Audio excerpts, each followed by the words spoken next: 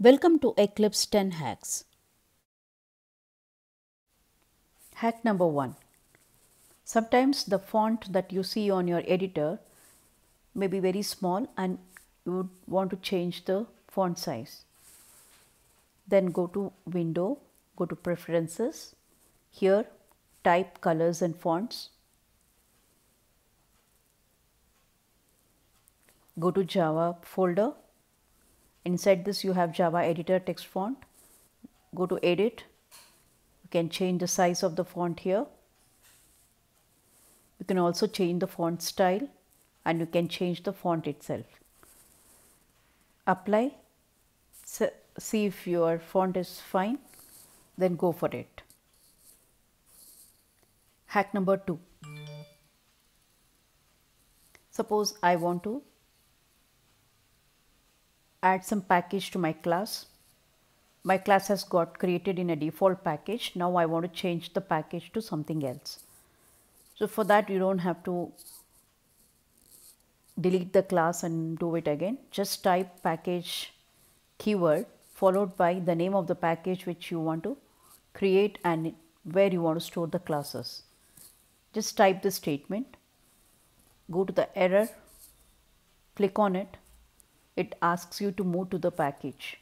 Just select the option so that the class moves to the package which you have mentioned there after creating the package if package does not exist. Hack number 3. Suppose I want to add a main method to my class. So instead of typing everything, I can just type the keyword main followed by control space. So control space is the IntelliSense that is built in Eclipse. So when you do that, it gives some proposals. So select the appropriate proposal here. So that completes the main method. Now inside this, if I want to print some statements, instead of writing the entire thing of system.out.print, can just type sysout followed by control space, which completes the system.out.println. Hack number 4. Suppose I have statements like this and it's not indented properly. Then what I can do is I can just go for Control A, which will select the entire code, then Control I. This will indent the program. If I want to comment a group of statements, I can select all these statements and press Shift and Control / which will comment all the statements. If I want to uncomment it, I can press Shift, Control and / which will uncomment the block of statements. Hack number 5. If I want to apply some block to my group of statements, I can select the statements and I press Alt, Shift and Z. That gives me a lot of options. I can add a try and catch block, or I can add a for loop, or I can go for a synchronized block or runnable. So which will create an anonymous inner class which has a method run of runnable interface. I end it with semicolon to complete the syntax. So this is very handy. So whenever I want some action to be done on a block of statements, select Alt Shift Z. I can also put them inside a try and catch block. Hack number 6. Sometimes I want to complete a word. So in that case, I can just type few characters, then press Alt / that completes the word. Suppose I write here VO and press Alt / it completes the word void. Sometimes I want to select a particular word, then I don't have to select, and move my cursor to select a word, can just move the cursor on the word and double click. So it will select the complete word. If I want to maximize this tab, I can just go to the tab and double click, it will maximize. Once again I double click on that, it minimizes, and so on. Hack number 7. In this we have a for loop, a for each loop, but this is giving me an error because for each loop was introduced in 1.5 version. Probably the compiler that is taken here is 1.4 version by default. So if you move the cursor and check the error, it says that these statements are available only if source level is 1.5 or greater.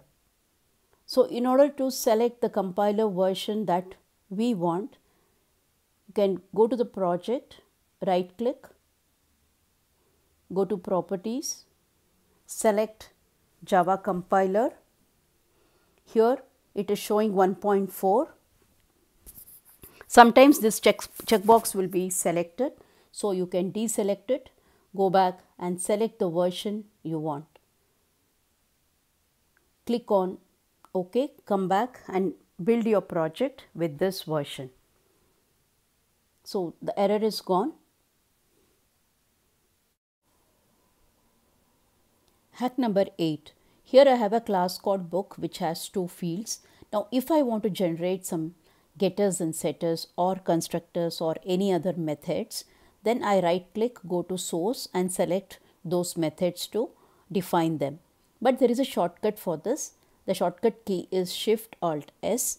So when I hit Shift Alt S, I get all the options to generate getters, setters, to generate delegate methods, hash code, equals and constructors.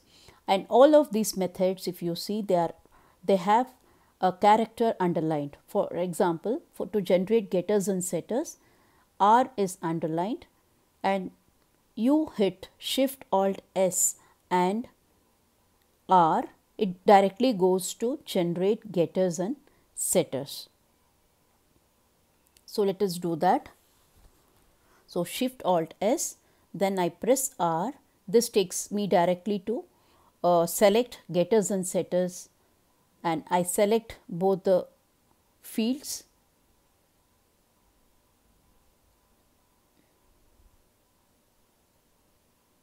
and click on OK to generate getters and setters. Similarly, you can generate constructors, toString, hash code and equals as well.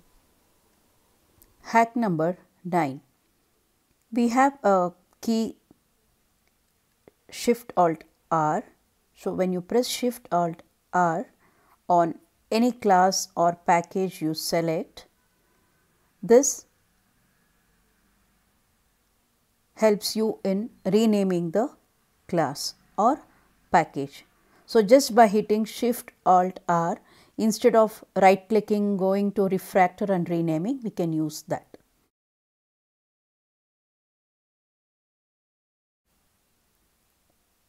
There is another key, Shift Control R. When you press Shift Control R, it helps you in locating a particular class. So here you can type the pattern and you can select.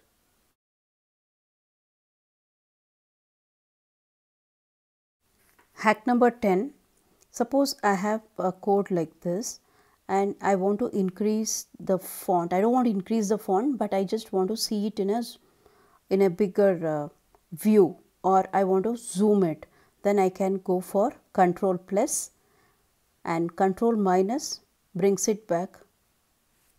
I want to debug this code. Debug in the sense, now I have a for loop and I have 2 statements. One is evaluating Z and it is printing Z, and I is getting incremented from 1 to 10. So if I want to do that, go to run debug as, but before that toggle the breakpoint. So you can add a breakpoint just right clicking and run debug as, change it to the debug perspective and here you can keep on pressing F5, and every step or every time it enters the loop, the values of I, Z can be seen on the right window there. So this is a easier way of tracing your program. If you get some errors, you can debug this way. I hope you have enjoyed this tutorial, and these hacks will definitely make your life easier while working on Eclipse.